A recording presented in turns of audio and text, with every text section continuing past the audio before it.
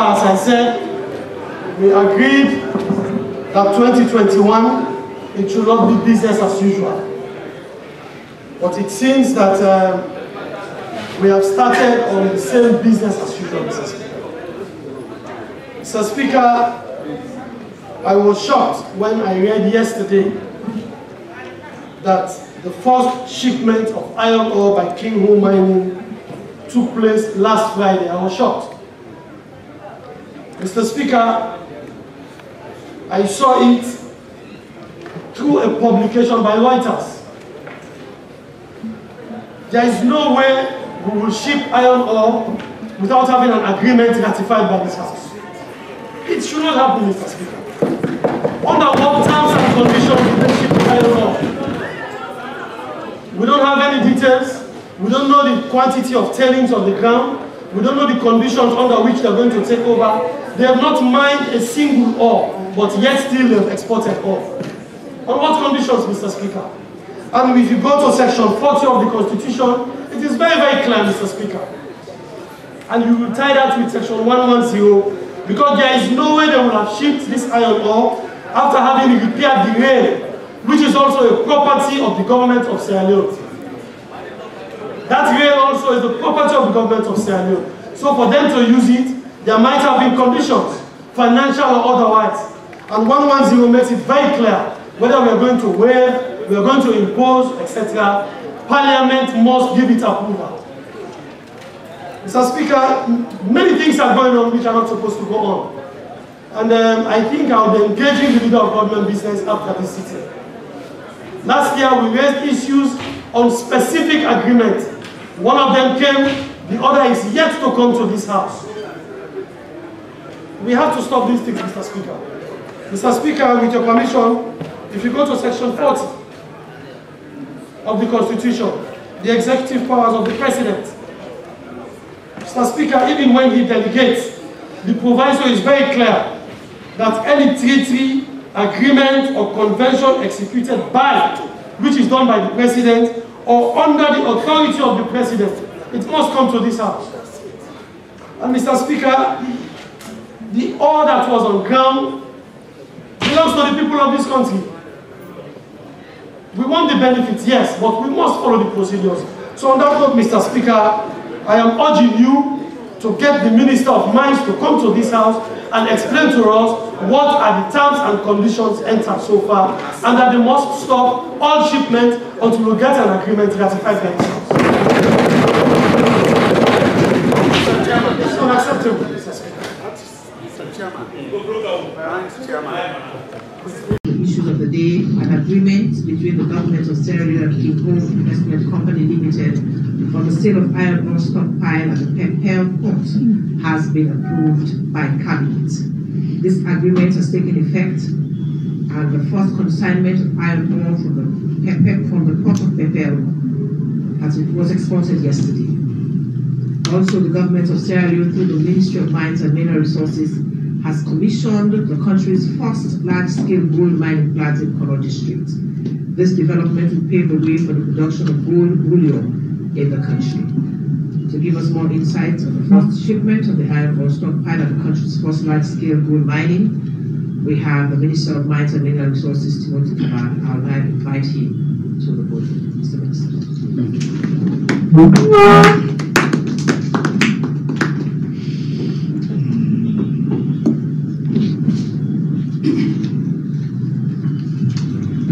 Thank you very much, Madam Minister. Honourable Minister of Technical and Higher Education, members of the 4th Estate. It's indeed a great privilege to update the nation, our people, on the state, the general state of the mining sector that it was recently done. In a similar fashion, it is quite often done to keep the population abreast with information in the mining sector. I've got a press release that I'm going to read, and this is in line with the set topic of the discussion, which is the government of Sierra Leone signs the one-off advance pricing agreement with King Home Investment Company Limited for the sale of iron ore. Kingo Mining Company Limited was granted a large-scale mining license by the government of Sierra Leone on July of 2020. And Kingo started operations, and on December 21st, 2020, Kingo Investment Limited, the parent company for Kingo Mining Company Limited and Kingo Rail and Port Company Limited, submitted an expression of interest, EOI, to export iron ore mineral product stockpile, here referred to as iron ore stockpile, situated at Pepel Port site on behalf of the government of Sierra Leone on commercial basis. The expression of interest, as submitted by Kingo Investment Company Limited, covers the iron ore stockpile at the Pepel Port site only. The expression of interest also drew the attention of the government of Sierra Leone to the fact that the iron ore stockpile is being stored on a pad that will be used by Kingo Mining Company Limited for stockpiling its iron ore transported from the Tonkolili mine site, and which will be in production at the end of the first quarter and the second quarter of this year. Furthermore, Kingo Investment Company Limited indicated that considering the volume of iron ore stockpile and the space it occupies at the Pepel Port, agreeing to export the iron ore stockpile now will create sufficient space for its incoming iron ore from the Tonkolili mine site. The government of Sierra Leone on 8th of January 2021 concluded a rail agreement between GOSL and Kingo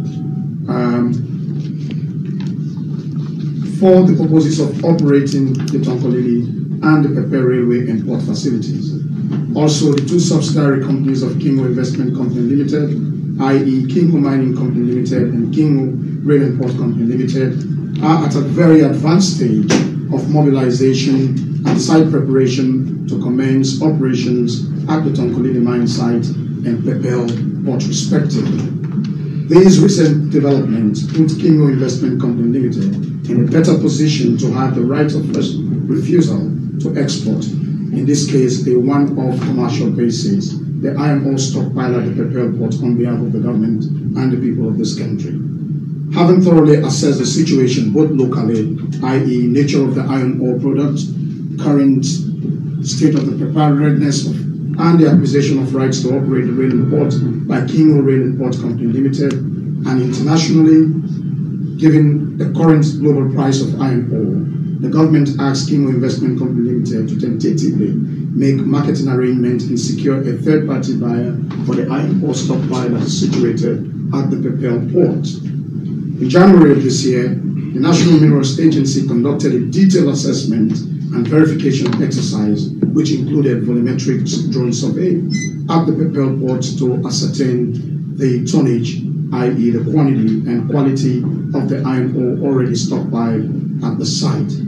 They also collected representative samples of the iron ore stockpiles for laboratory analysis to ascertain the product quality, including moisture content and transportable moisture limits.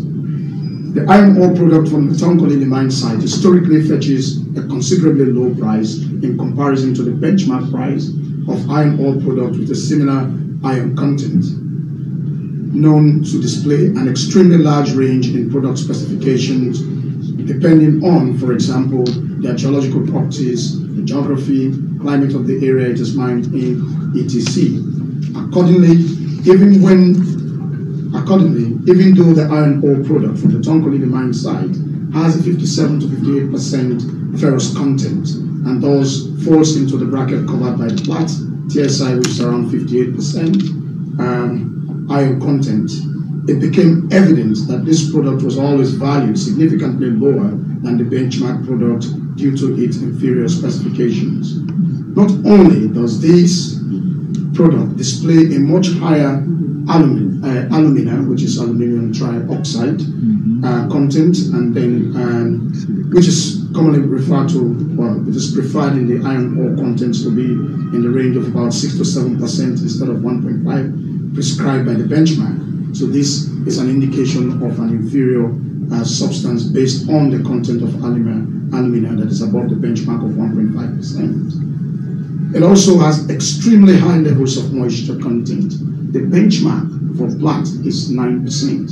And what we're talking about here is 15% moisture content, given the fact that this product has been lying idling at the port for the past 3 years. Bearing in mind that the last time iron ore was exported from this country was in November, December of 2017. 3 to 4 rainy seasons have come and gone. So those factors have all depreciated the value of this particular iron ore in question. Moreover, this product is also made by a large loss of what we call ignition and general efficiency losses in handling of the product due to the high clay content and chemical properties of the ore. When a substance is over moistured, it's sort of accumulate a lot of water, and especially being a bulk, you have difficulties in handling this product, and they lose their ignition properties. The metals are conductors, as you know. I mean, we've got science people here, and with water and all of those, and they definitely lost what they call the LOI, loss of ignition. The Ministry of Mines and Mineral Resources and the National Minerals Agency, in collaboration with the relevant MDAs, estimated a fair price on the stockpile iron ore mineral product as it leaves the Pepel port. However, it is important to note that the sales of iron product seldom take place at this point, as the iron ore product leaves the port. So the method chosen was determined by a trade-off between the ease of administration and the desire to provide an economically efficient and equitable system. In this specific case, the valuation point included published price, including deductions, given the specification of the iron ore product in question, and free on board FOB, deduct freight cost, insurance, any legal cost, quality adjustment and marketing fees, etc. The government of Sierra Leone and Kingo Investment Company Limited negotiated a one-off advance pricing agreement, APA, prior to the export of the iron ore stockpile at the Pepel port, subject to a cabinet concurrence, which was of course given to us by the relevant ministry, i.e. the Ministry of Justice and that of the Ministry of Finance. These concurrences were sought out because when it comes to legal issues, we have to get recommendation and we have to get no objection from the Ministry of Justice and no objection from the Ministry of Finance, especially given the fact that the export of this particular stockpile we're talking about is at no cost to the government. It's off balance sheet.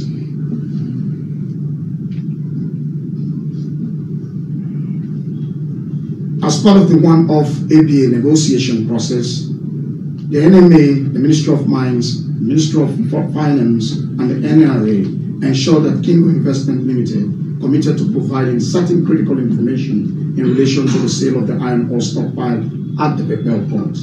The documents included provisional invoice, freight invoice from carrier, draft survey report, sales contract with third party, copy of certified laboratory report for shipment samples taken, customs certificate at the port of entry, i.e. that is for instance, Guangdong in China, final invoice, supporting document that can explain all differences between the plat iron ore stockpile, stock price, and the quoted base price. For example, the size of the particles and the penalty for its moisture, etc. I will explain these ones later on. And an Excel file tracking shipment and status or availability of the requested document, as well as provisional, revised, and final invoices were all provided to the Ministry of Mines and Mineral Resources and the undermentioned stakeholding institutions. The ownership of the iron ore stockpile, undoubtedly at the Pepel Airport, rests with the state and under the authority of the Ministry of Mines and Mineral Resources. Hence, the Minister of Mines and Mineral Resources urgently put modalities in place through the cabinet to legally and morally and ethically authorize Kingo Investment Company Limited to export a one-off economic base, a commercial basis, as agreed in the one-off advanced pricing agreement of the iron ore stockpile at the Pepel on behalf of the state. End of press release. Ladies and gentlemen, I want to draw your attention to the fact that the Constitution reposes the authority in Section 62 to the Minister of Mines and Mineral Resources to manage efficiently within the laws the mineral resources of this country. And so, as stated in the press release, King O, we were all gathered here some few weeks ago when we publicly disclosed to the media and to the entire country that the government entered an agreement with King O Rail and Port for the tentative use of the rail and port facility that was diplomatically, professionally, and carefully secured on behalf of the people of this country. This rail and port facility has a direct connectivity with the Tongolili iron ore minefield.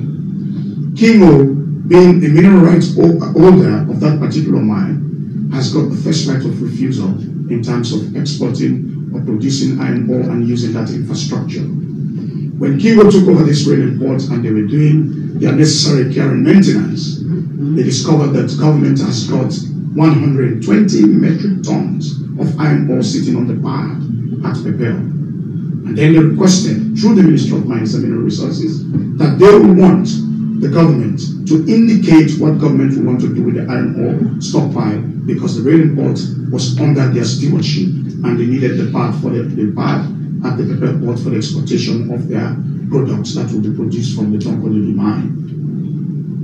Well, because of the interest of the people of our country and taking advantage of the high price of iron ore in the market presently, we indicated our willingness and we went into an agreement. And this agreement was concurred by stakeholding institutions, and this agreement was taken to Cabinet, and Cabinet gave its assent to it, its approval, that this particular iron ore should be shipped out for the people, on behalf of the people of this country. What will interest you is that previously, or no time in the history of the mining sector, has the advanced pricing agreement been made public. But we've chosen to make it public, and we made sure we ticked all the metrics required for the exportation of this iron ore product. I.e., we made sure the shipper, on behalf of the government, indicated clearly the buyer, the off-taker, the person who is going to buy the iron ore on the other part of the divide. They presented to us the contract, the negotiated contract between the company, the shipper, and the off-taker. All these documents were provided to the stakeholding institutions who vetted the APA and gave their concurrence to the effect. And also, they provided invoices. We also communicated with the off-taker in China to make sure that there is there's no transfer pricing, that King O Investment Company have no commercial relationship or contractual relationship outside of the shipment of this ore. Because in the past, we've had companies who've come to this country who are doing transfer pricing. They indicate one pricing formula to the state and they transfer the assets to their sister or brother companies and fleece the nation of its needed revenues. We made sure we got all those documents. And then ocean moving vehicles baited into the shores of Sierra Leone last week and got to the Pepel port in Potloko district. And these OVMs started loading the stockpile from the site into these vessels to be transferred into the barge or the ship that will be taking this iron ore out of the country.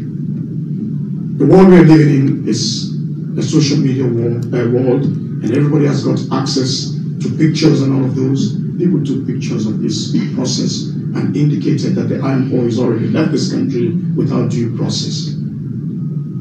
So Cabinet, we were shocked and surprised. Cabinet had given its assent, its approval, and with this approval, we were able to sign the advanced pricing agreement. And what is interesting, the government of Sierra Leone is going to fetch 70% of the revenue that is coming from the sale of this iron ore. Whereas the shipper, who ships it on behalf of the government of Sierra Leone, bearing all the cost of shipment, bearing all the cost of handling, bearing all the risk of exporting the iron ore from this country, will take the 30% of the sharing agreement. For the first time, normally government always gets royalty of 3%. And the iron ore we're talking about is 120 metric tons.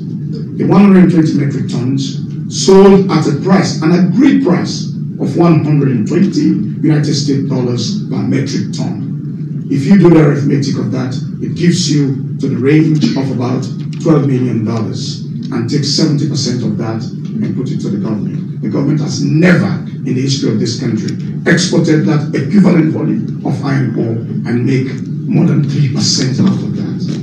Right, ladies and gentlemen. So, I agree there's been a lot of hue and cry about transparency and accountability. We contacted the Minister of Information and Communication on Monday that we want to come to the ministry for a press conference on Thursday. I will find it really interesting that if somebody is taking any authentic information pertaining to the mining sector, it should come from the Ministry of Mines and Mineral Resources. And so here we are today, updating the people of this country that a clear, transparent, and accountable deal is being stricken on their behalf, and this deal has got the approval of Parliament. And where it is required for this particular agreement to be taken to Parliament, it will definitely be taken to Parliament for ratification. So, as I speak to you, ladies and gentlemen, yesterday we signed the advance pricing agreement with Kingwood Investment Company, and the ship left the international waters around Chericoco and sailed off for China. That ship will arrive in China in the second week of March. That ship went with iron ore quantity of 40,000 metric tons.